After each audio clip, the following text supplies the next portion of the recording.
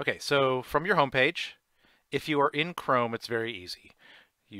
Everyone in FCPS should have, like all teachers and staff, should have this FCPS bookmarks folder in their Chrome browser, and the first link there is a link to the ecosystem page.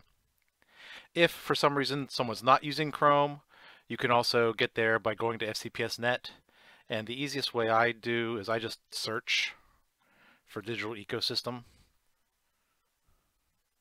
find, and that's the first link that comes up.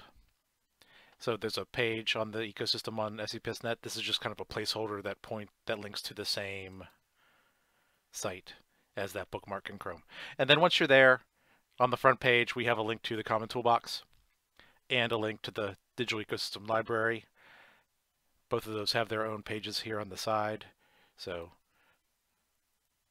Common Toolbox, Digital Ecosystem Library, also here on the menu on the side, but both are front and center on the home page. So the rest of this hyperdoc is going to go into detail about the Common Toolbox, and then also go into detail about the new Digital Ecosystem Library.